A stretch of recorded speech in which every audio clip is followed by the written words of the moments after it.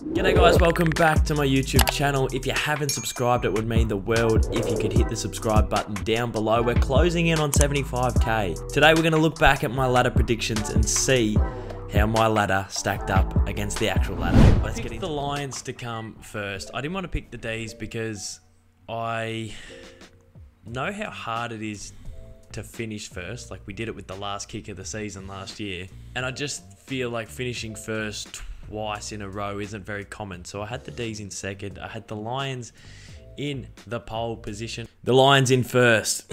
That is a bit of a shame. I thought they were going to have a really big breakout season. They obviously struggled a little bit in elements. I think it was down to their defense is the general consensus. But I still had them in my top 8, so I'm pretty proud about that. I've got the D's in second. What a prediction. The D's in second, if you don't mind. I tipped the D's in second because it's almost unheard of for teams to finish on top in back-to-back seasons. It doesn't happen very often. And a lot of the teams that went back-to-back, like the Hawks and the Tigers, they did it from second or third. So I had a feeling that the D's would have a strong year, but not be the best team in it in the home and away season. So I'm pretty pumped about that selection. It's more hopeful than anything. Like, who knows what could happen. I just think the D's age demographic is super exciting, and it gives us every chance to do similar things to what we did last year. But I'm just aware that you can't take anything for granted, and in football, well said, McDonald, a good win one week, it means nothing the next. So I'm well aware that it's not a foregone conclusion, and it's something that they're going to have to play a better brand than they did last year to do what they did last year. That's really well spoken. This man knows his shit. I'm actually impressed. That was really well said. Dogs in third, wow. When it's on their terms. Like when the Bulldogs are playing their champagne football, it's very hard to stop. But when the Doggies are sort of on the back foot a little bit, we saw in a couple of games last year that when the going gets tough, they can sometimes fold. So essentially what I was saying was when the Dogs are on and they're playing their best footy and it's on their terms, they can take the piss out of footy teams. And when teams don't allow them to play their sort of style, which sort of speaks for any game ever, they can crumble a little bit. They don't really have a plan B. I felt like they were exploited in a lot of games this season. I know that they've had injuries and it's hard to back up after a season. When you play in the grand final, you get less of a pre-season, less time for injuries to recover and whatnot. So it is hard to back up year in, year out. Their form this year, and to be honest, they probably didn't deserve to make the 8 in the end, but I had them in the 4, so I'm going to give that a tick for having them in the 8. Joshy Bruce is a huge loss, similar to Eric Hipwood. And then Sam Darcy is now out for the start of the season, so it might be Jamara Ugle-Hagan o'clock. What a shout! Jamara Ugle-Hagan time. I called it, and the man had a pretty impressive breakout back end of the season. The Power will finish in the top 4. Well, that's a shocking decision. They had a real sort of catch-up year. They dropped that first sort of 6-7 games, which means your season's over. They had a really good sort of season after the first 6 rounds, but you're just playing catch-up and you're not really going to make an impact in the season. Kane Corns tips the Power to bounce back pretty quickly. I'm not completely sold on that. I think it's a very big year for Ken Hinkley next year. It's sort of now or never, but to come from 11th and jump all the way up into the top 4, I just don't see it happening. So big year for the Saints and the Power next year, I reckon. They're sort of both in that same sort of bracket. I think it was a little bit silly for me to put the Swans in. I sort of thought they could nudge their way up to a top 4 spot, but looking at how young some of their team is, I think that's probably a little bit of a stretch. So someone messaged me and said that the Swans the year before sort of overachieved, and it's going to be one of those seasons where they stagnate a little bit.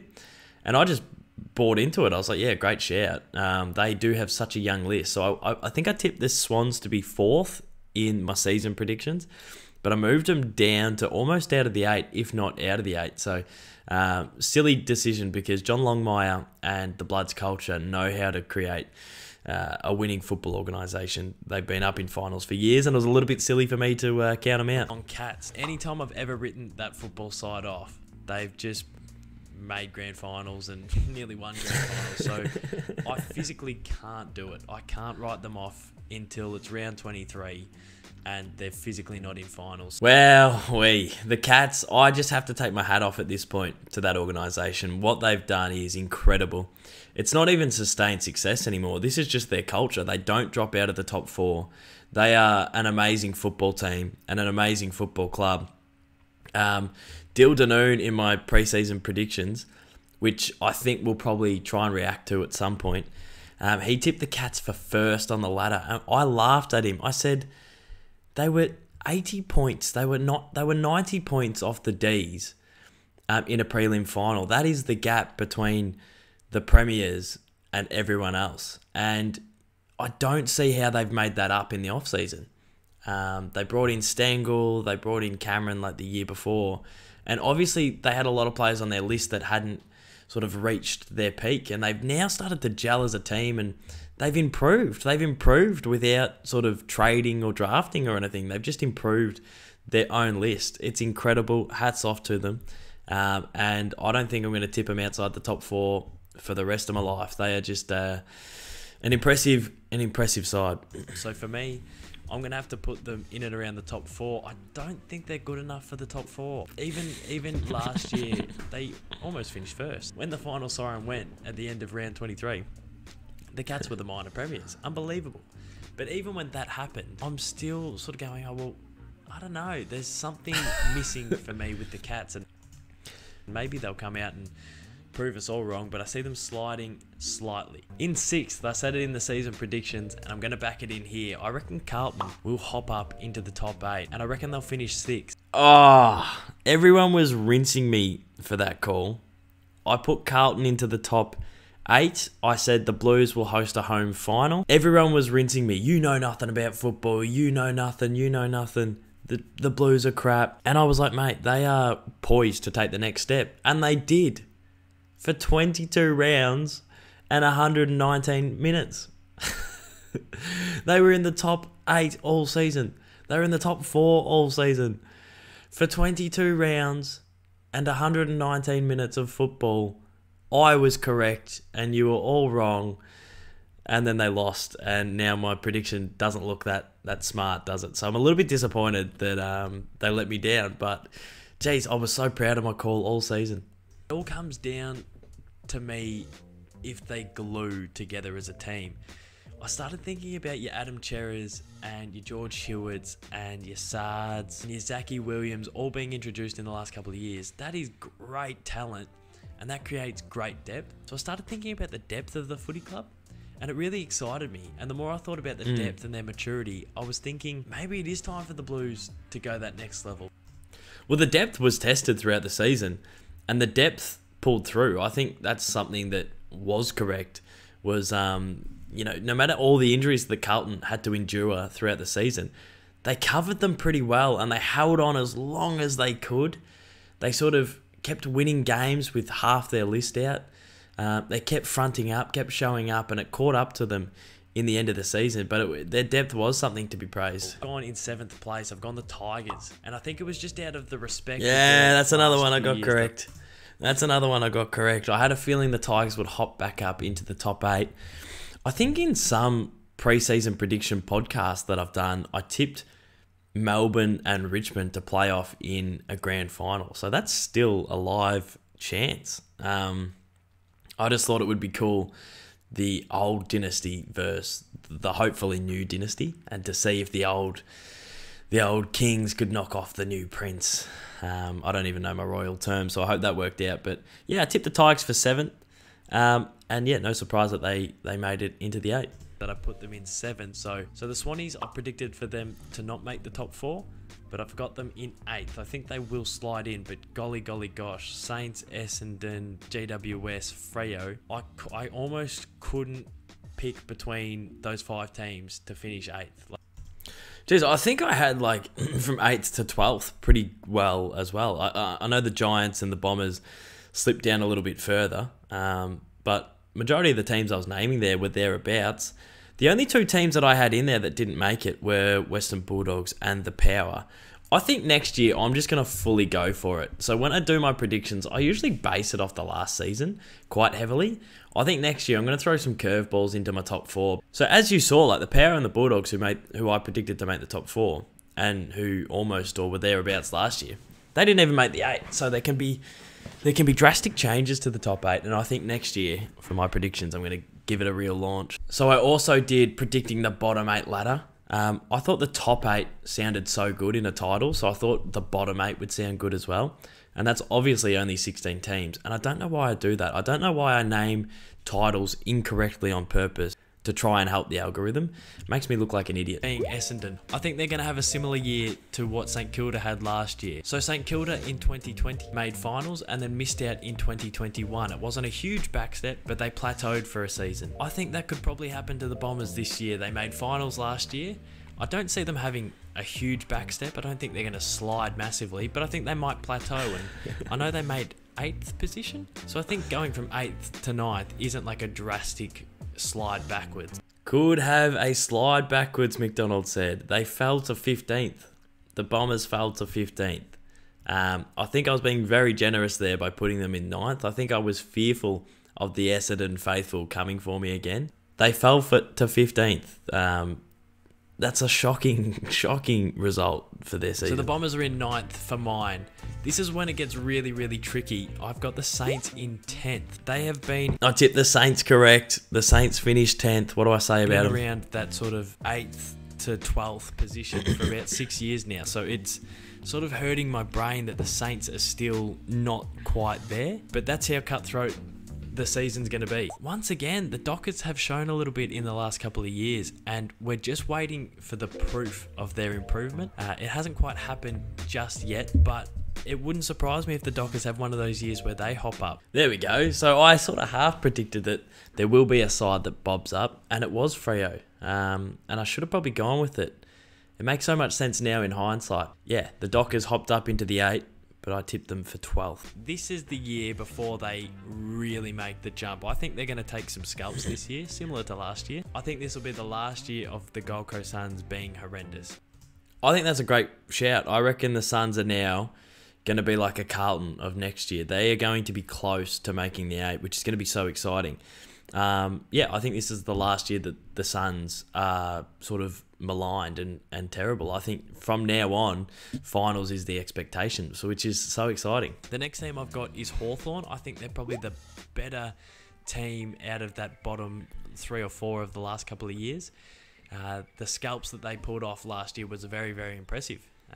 You know, they drew with the D's, they knocked off the Lions, they knocked off the Bulldogs, showed some skill and prowess, the Hawkers. So I've got them in 14th position. I love their forwards. Cozzy and Mitch Lewis will be some of the best key forwards in the next 10 years. Mitchy Lewis had a year and a half, didn't he? Mitch Lewis is one of my favourite key forwards to watch. I love a forward that's tall, and I know that sounds silly, but when you've got like a 190 centimetre forward, I find that frustrating. So I like my big key forwards to be 200 plus. And his hands and his just the way he can knock over the defenders and a little bit intimidating as well. I love Mitch Lewis. Like one of the best duos going around in the league. West Coast, 15th. I think they have a slide similar to what Collingwood had last year, where they were sort of a top 8 team to being nowhere near it. I know they didn't make the 8 last year, but there is that sort of half thought in your head, can the Eagles go one more? I think if they go one more, it's only a matter of time before they drop off the face of the earth. North Melbourne, 16th. I love the Roos. I love the young Roos, and I don't really think many teams win the wooden spoon twice in a row. So I'm expecting the Roos to improve. Poor North. I feel for them. I thought, I don't know, in 2020, they were okay. So I was surprised that they kept getting worse over the last few years. And yeah, I didn't expect them to win the spoon 2 years in a row. A little bit disappointed about that. A little bit. Adelaide, I think, are going to plateau again. Yeah, it's just Adelaide did alright. Young, inexperienced. Their backline's very inexperienced. Their midfield's very inexperienced. They're just so inexperienced. I like their top end talent. Riley Tilthorpe is an absolute star in the making. I just don't think they're going to really damage many sides this year, and it is what it is. Sorry, Crowies fans, it is what it is. And last but not least, I've got the Pies. So I picked them last in my preseason predictions. That sits quite comfortably with me. I sort of look at the turnover. I look at the talent they've lost in the last few years. It took a toll last year. I don't see a Sydney Swans type jump back into the 8. But if there was ever a team to do it, I don't know. It wouldn't surprise me, the Collingwood organisation, to be able to rally off the back of a bad year. I've tipped the Collingwood Football Club to finish last. That is so funny. That what they've done is unheard of. You can't go from second last to the top 4. It is unprecedented stuff. It's incredible. It is incredible. And yeah, I sort of saved myself at the end there, because the Collingwood organisation makes grand finals every 10 years since I've been alive. Like they are not far away from contending, and it's consistent, and they don't always stay in the top 8 forever, sort of like the Swans and the Cats. They do sort of go through a little bit of a cycle where they come up and down, but they're always, 4, 5, 6 years off being in grand finals and prelims. So I had that in my kit bag when I was saying that. I was like, well, they finished second last year. You look at all the lists, you look at what everyone's sort of drafted and traded in. They probably are going to finish last again. Like, it just makes sense for them to finish last before they make the climb back up. But before I finished on that, I was sort of like, well, this is a very well-run organisation. The Collingwood Football Club is ran as well as Geelong and Sydney on and off field.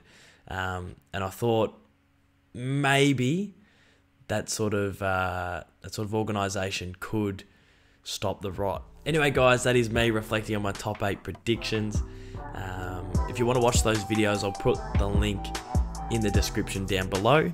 I appreciate the support. I appreciate everyone tuning in, and I'll see you all for some more content very, very soon. Thanks, guys.